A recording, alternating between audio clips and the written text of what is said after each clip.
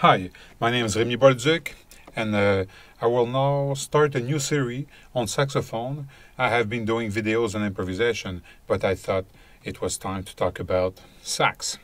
I will start with the sound, and there is quite a few exercises I do, long tones, overtones, attack, different intervals, and stuff like this. I will start by talking about the long tones.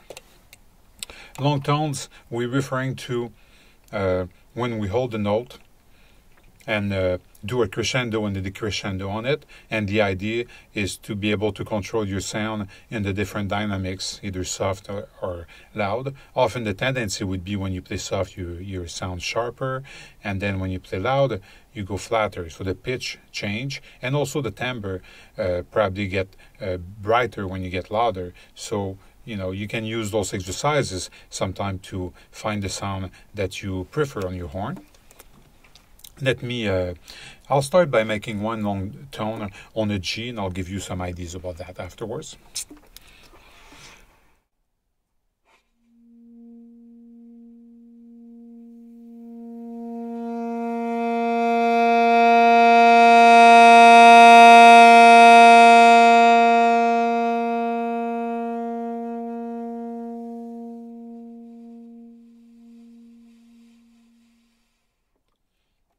Okay, so first thing that I find is important is to find where's the beginning of your sound.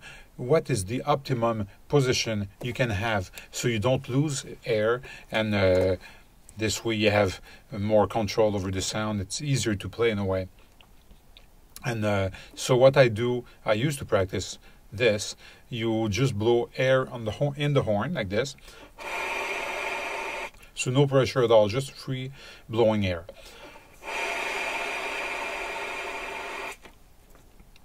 And then you start to give more pressure to that air with the diaphragm. Maybe give a little bit more pressure with the lips, just hardly at all. And basically try to find where there would be a sound in there, like this.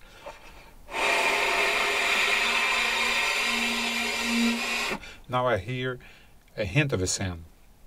So what I'm going to do once I hear that sound, I will concentrate all my air and where I blow my air with the diaphragm and the pressure I have also on the mouthpiece, so I get a cleaner sound. I basically will think about the sound itself and try to make it clean and see what happens, like this.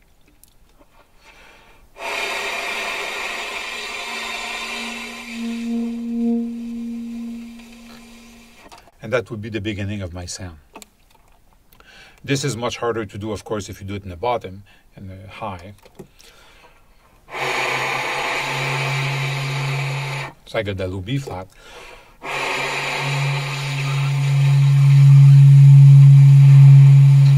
And that would be kind of the beginning of the sound.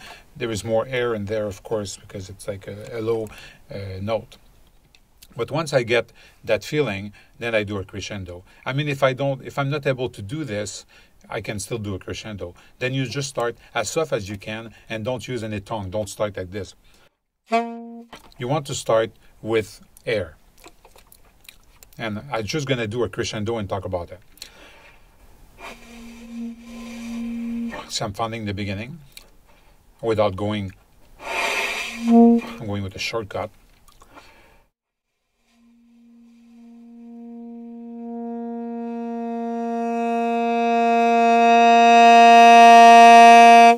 Okay, so when I do this, I'm sending more and more air. So my air, when there is more of it, give more pressure on the mouthpiece. So one problem sometimes players have is that when they play live, they feel if they're not loud enough, they start pushing and pushing. And what happens, it's like the reed get overwhelmed with pressure. For instance, if I exaggerate this, I'm going to do a crescendo and push.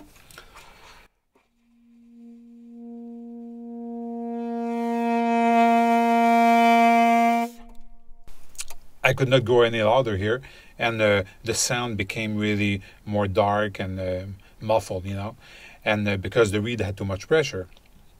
The idea is that when I'm doing a crescendo, I am relaxing, I'm not pushing. I don't need to push. There is more air. So the air that I'm sending, the extra air, replace the pressure I'm giving. So I'm letting it go. As far as the diaphragm is pushing, the feeling is that it's a feeling of letting go. And also I release a bit the lips. I don't give more pressure. I release a bit. Sometimes to get the right feeling, I have students doing this. As you do a crescendo, as opposed to push, physically move forward, that gives you the feeling of pushing. I'll go back like this, and then just open up.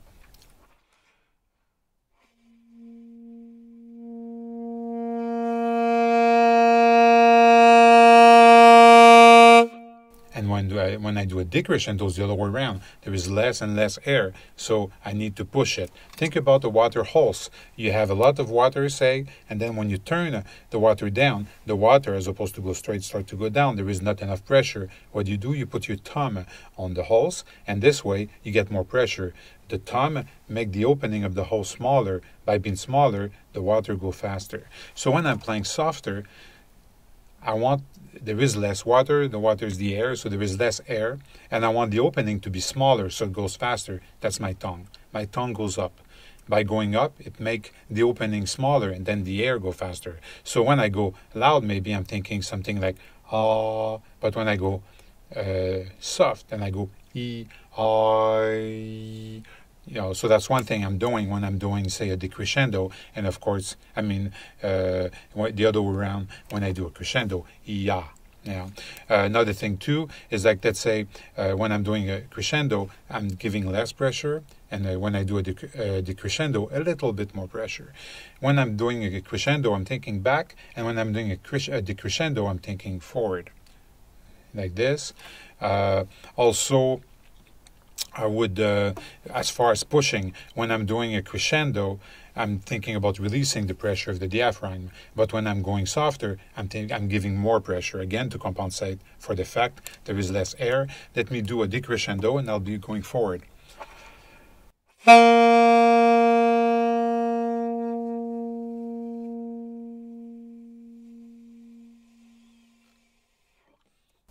And I'm exaggerating the motion. Of course, I'm not going like this when I play necessarily. So that's how I work on the long tone, pretty much. And the idea is like, now, what note do I use? Which note should I play a long tone on? I could do every note, and that would take quite a while, and that's possible. I used to do that sometime, but nowadays I decided to play specific notes. One advice I would have is that you listen to great videos. There is great videos online, and you can buy videos as well. Jerry Berganzi, great tenor player, have a series of videos on sound, on mouthpiece, on embouchure, where to put the reed, the non-embouchure, where you don't go like this, just like a regular, natural position of the horn. I do that. David Lehman have great video on sound, really good. A lot of exercises in there I used, and that was dedicated to Joe Allard. And there is a lot of great thing from Joe Allard Technic that I use, because I used to, when I was younger, I studied with players that studied with Joe Allard. So I had, some information about that. And then as you get older, you start to develop your own routine. But those things stay as far as the technique. So just being relaxed and not, the way you use the embouchure and whatnot. So one thing I do myself, I look at my horn. It's good to know what notes are sharp, what notes are flat, to know what's going on this horn. And in my case, the low G is one of the low D is maybe the note that is the more flat on my horn, and the low G. But I use the low G to tune. I find the low D is a little too flat to use it as a reference point. The G is flat, but a good, not too flat. And so I use the G and to tune, because it's easier to lower the pitch of a note. Let's say a high D like this. When I'm doing that with the mouth, I can go down a major third, but going up, I can't really go that much high. So if I tune on the note that is flat, I cannot really raise it that much. So I'm taking one of the flattest note, my G. Then if I raise it, I'm like, oh, I'm a little sharp. So I can use that as a reference point. Because then if that note is a little sharp, and everything else is going to be crazy sharp.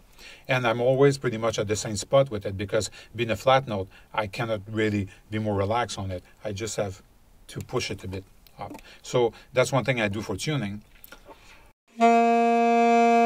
Okay, another thing, when I looked at the different note and the way they were as far as pitch, I made a series of notes that usually alternate between a note that is flat and a note that is sharp. Sometimes an altissimo note to a really low note and whatnot. So this way I have a series of notes that's quite difficult, and I figure if I can do long tones on those and just play that series and make it sound good in tune, then it will be much easier to play anything else. I find when you play all in the bottom, you have a certain position, then as you do your long tone going up, you adjust, but you're not going from one to the other. So I felt like going from one to the other was kind of a shortcut and made my practice a bit maybe shorter, but more effective for me. So the note series goes like this.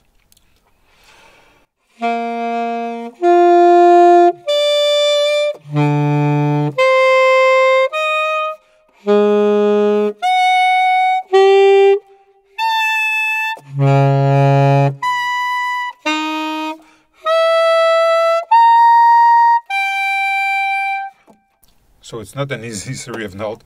And I did use a bit, sometimes I use some fingerings, different fingering, alternate fingering on some note. For instance, the high C on my horn, I tend to put those 3 fingers down over with the C. Sometimes with the C sharp, a high C sharp, I'll put the F down. And with the middle D, that tend to be sharp, I can put the side D, or sometimes the low B, to be more in tune. It depends. So when I do my long tones, I do sometimes use the alternate fingerings. And when I do my technique, my scales and whatnot, then I don't use it. Yeah. So I do a bit of both.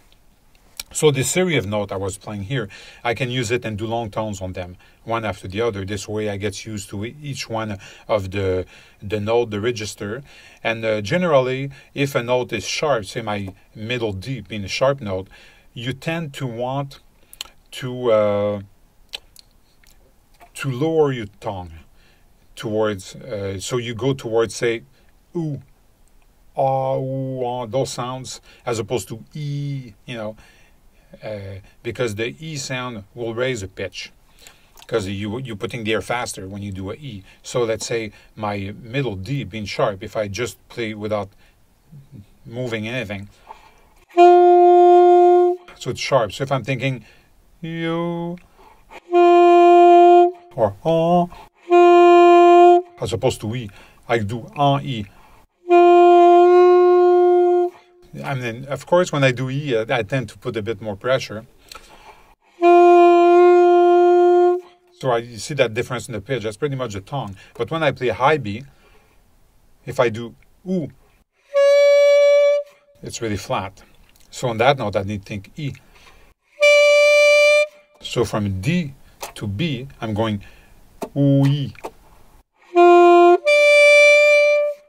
And that's, it's part of the horn. I mean, this is like an old horn from the 50s.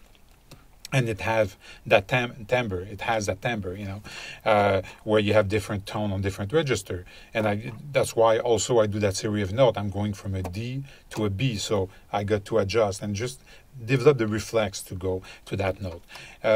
So that's the way I work on long tones. Another thing, maybe another exercise, is to air push, and this is something that flute players practice, I believe. You might say play flute and take a low note, and then you give air push. See if you don't go up the octave. On the sax, it sounds like this. I'll go really soft, then give air push.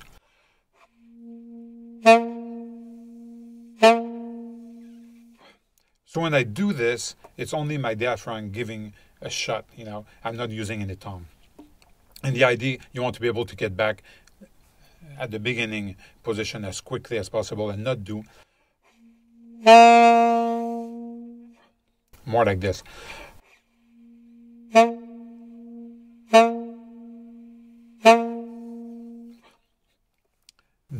This is helpful. It helps you. It's like a really fast crescendo because I can do it and then stay loud.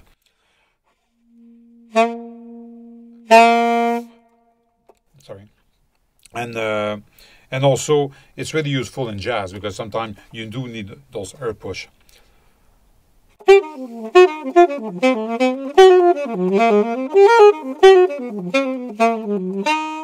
I'm going.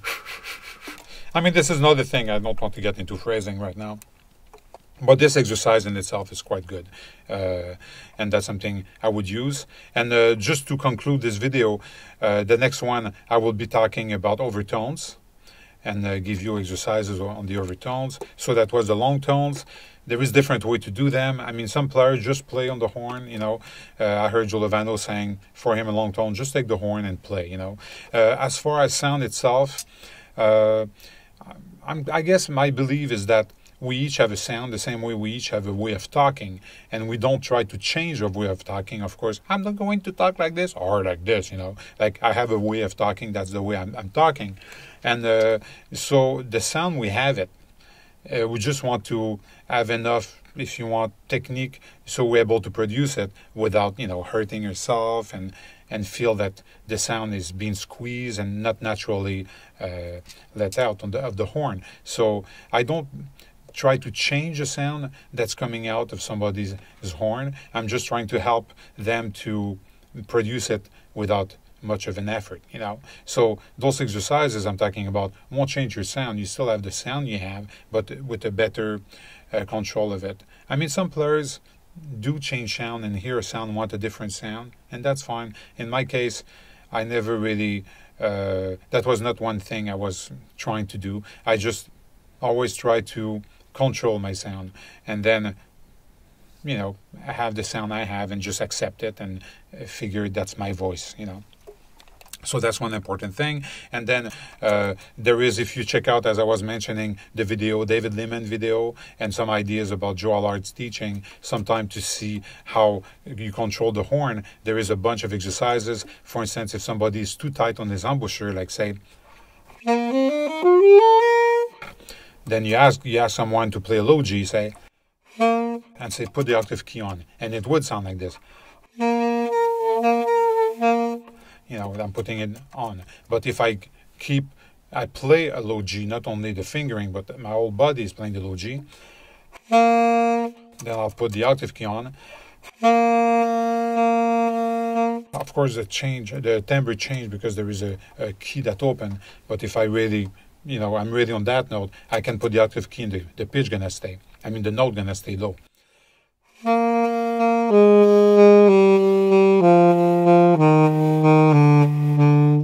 And the same thing if somebody play a bit more like a belt. You say, okay, play now second octave, like a high G or a high D, say high D, and take the octave key off. They can do it because, again, they're not really playing the D, they're just fingering it. So the idea, you want to be able to play high D and remove the octave key and it stays there. You know, so this way you control the horn. Sometimes for fun, I'll play where, so I'll play a bit, and when I'm playing low, I'll play with the octave key, and when I play high, without it.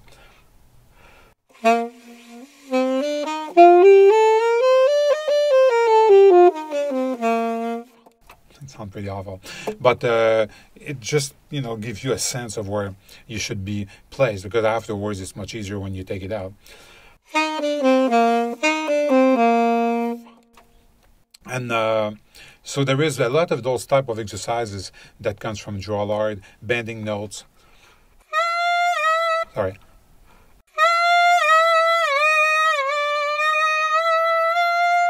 And stuff like that, or moving up from a C sharp up with the palm keys without changing the pitch.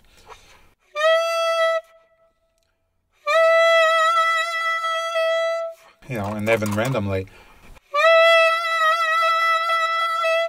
Because my mouth is telling my horn this is a C sharp, or playing a high D with a high D sharp with a low B. That's an overtone, and then this is something I'll cover more in the next video, and I'm playing a chromatic scale now, and I'm going to try to keep that pitch.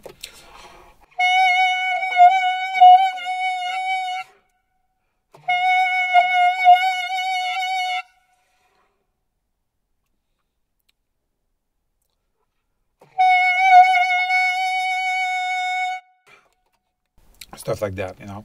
So you want to control the horn in a way, play the note despite the horn, like make the horn sometimes a bit your enemy by doing things on it that make it harder to get those notes out, and then that just gives you a better control of the notes. And of course, when you play the right fingering, everything becomes much easier. So that concludes that video over overtones. And if you have any question, go ahead. Please like the video. You can share it. Be happy to. This is something like a gift. If you want, I give to the community. I teach at McGill full time, and I figure in the summer I have a bit more time. Maybe I'll share some of my knowledge. And there is other ways to do things. And this is again some ideas. And the next video I'll talk about overtones. So this is Remi Bolduc from Montreal. Have a nice day.